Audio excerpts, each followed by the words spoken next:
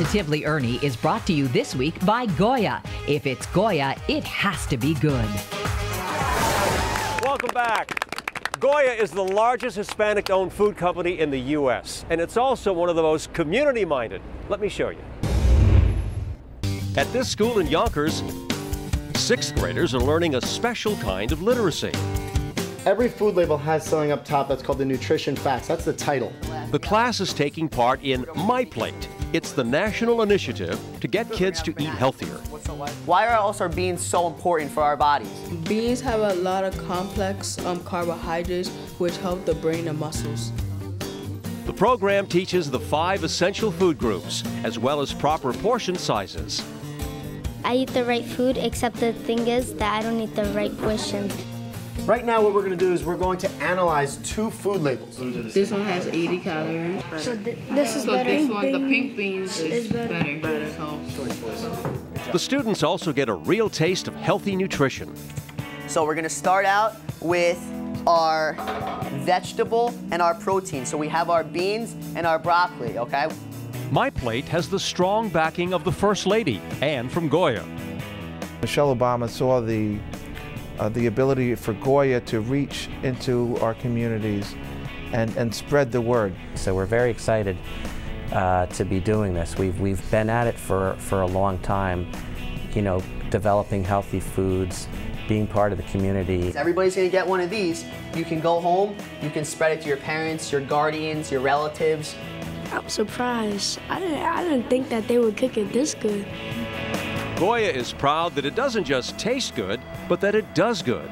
The Unanue brothers are carrying forward a heritage passed on from generation to generation. We're a company that's socially responsible and feel the need to roll up our sleeves and help when help is needed.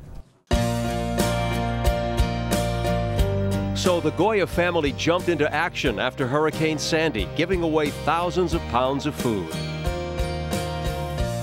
Being part of handing it out to them, both us executives and employees, really, I think, gave it another level of appreciation for us to see what kind of difference we were making.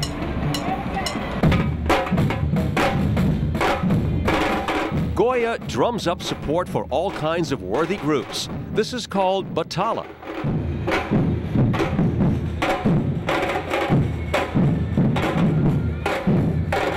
Music is from the state of Bahia in Brazil. The music is called samba reggae. And so I like that, samba reggae. Samba Sounds reggae. good. Play a little something for me. And then Kim starts playing offbeat.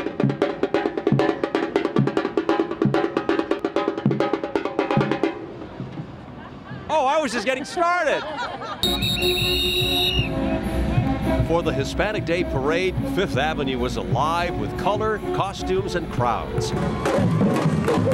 No question, Tala was certainly a crowd pleaser.